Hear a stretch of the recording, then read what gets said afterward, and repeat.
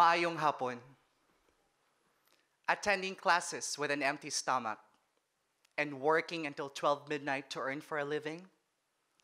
This was me for 3 straight years while in college. I didn't have an easy life. I come from a poor family. But the only thing that kept me going was the power of education to change my life.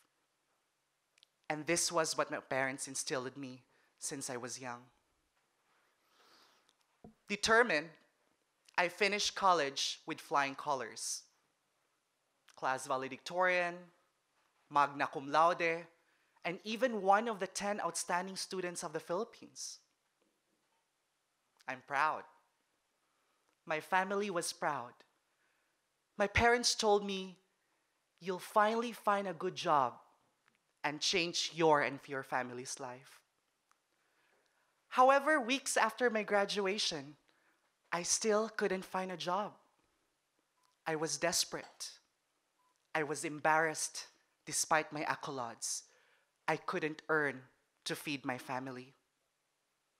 But weeks after, an organization hired me as their teacher for children with disabilities coming from poor families. I didn't like the job, as I didn't understand the importance of why we need to educate these children.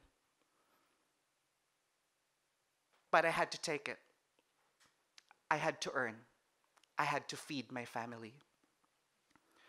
But as I continued working with children with disabilities, I learned how to love what I was doing. I came to understand that the inclusion of children with disabilities is one of the greatest diversity challenge of our time.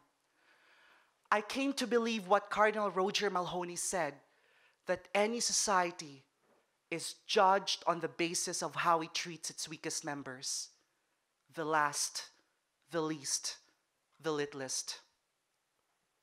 The whole experience made me empowered and made me realize the people who are at the margins of the society. I felt that feeling of fulfillment and happiness. But 3 years after I graduated, nothing significant had changed with my family's economic situation. The house had no electricity because my parents couldn't pay the bills. I felt that I had failed my parents, especially when they said, "Rolando, we're happy and we know that you're happy with what you're doing, but fulfillment doesn't pay the bills." That moment was a game changer. I was at a crossroad. Should I look for good paying jobs? Or should I continue working with children with disabilities?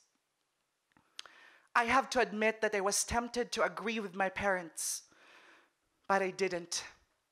I decided to keep on working with children with disabilities and their families at the grassroots and political level. Here's what I did. I took another job. Right after my community work, I'd go straight to the university from 6 p.m. until 12 midnight to work. I also managed to do paid workshops and lectures on weekends. But I felt physically exhausted. But I was fulfilled. I was able to send my younger sisters to school. I was able to provide livelihood program for my parents for them to have sustainable income. Up to these days, I continue supporting them in parallel with what I work in the disability sector, this time working as a youth ambassador to the United Nations. I know how challenging it is to choose to pursue one's passion and one's economic stability. But how an individual deals with this dilemma is a matter of choice. If one chooses to try to do both, requires real strategy. What about using weekends or evenings to earn money in other ways? I am aware that this sounds exhausting, but that's how it works. Building an inclusive and more fair world is never an easy job.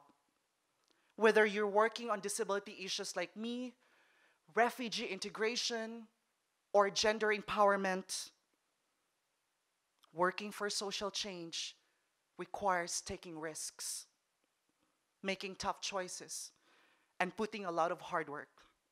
But none of us has or will ever stop me. By being strategic and working really hard, I continue to support my family and to advance the cause I care about. For now, for me, I'm happy and grateful to say, ladies and gentlemen, that fulfillment really does pay the bills. And I believe that it can for you too. Dagang salamat.